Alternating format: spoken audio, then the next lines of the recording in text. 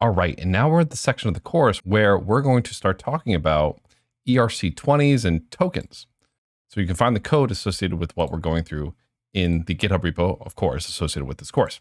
Now, before we actually even go into building one of these, I know we've actually worked with them a little bit with the link token, but let's actually understand what an ERC20 is, what an EIP is, what an ERC is, and I actually have a video from my previous course which goes over this, so let's go ahead and watch that. Before we can understand what an ERC20 is, or even what one of these tokens are, we first need to understand what is an ERC, and then also what is an EIP. In Ethereum and Avalanche and Binance and Polygon, all these blockchains have what's called improvement proposals. And for Ethereum, they're called Ethereum Improvement Proposals, or EIPs. And what people do is they come up with these ideas to improve Ethereum or improve these layer ones like Polygon, Matic, Avalanche, etc. And on some GitHub or some open source repository, they'll add these new EIPs, they'll add these new improvement ideas to make these protocols better. Now, these improvements can really be anything. They can be anything from a core blockchain update to some standard that is going to be a best practice for the entire community to adopt.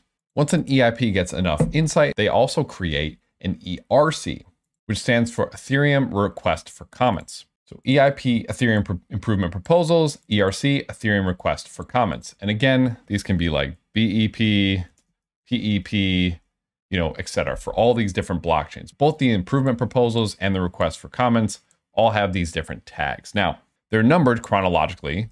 So something like an ERC20 is going to be the 20th ERC/EIP. The ERCs and the EIPs share that same number. And there are websites like eips.ethereum.org. They keep track of all of these new Ethereum improvement proposals, and you can actually see them real time go through the process of being adopted by the community.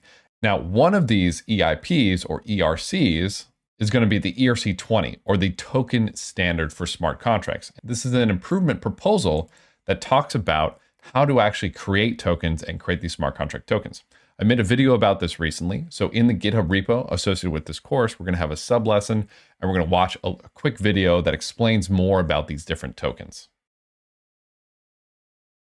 Now, first, let's define even what are ERC20s. So ERC20s are tokens that are deployed on a chain using what's called the ERC20 token standard. You can read more about it in the ERC20 token standard here, link in the description as well. But basically, it's a smart contract that actually represents a token. So it's a token, but it's a smart contract. It's both. It's really cool. Tether, Chainlink, UniToken, and DAI are all examples of ERC20s. Technically, Chainlink is an ERC677, as there are upgrades to the ERC20 that some tokens take that are still backwards compatible with ERC20s. And so basically you can think of them as ERC20s with a little additional functionality. Now, why would I even care to want to make an ERC20? Well, you can do a lot of really cool stuff with it. You can make a governance token, you can secure an underlying network, you can create some type of synthetic asset, or really anything else. In any case, how do we build one of these ERC20s? How do we build one of these tokens? Well, all we have to do is build a smart contract that follows the token standard.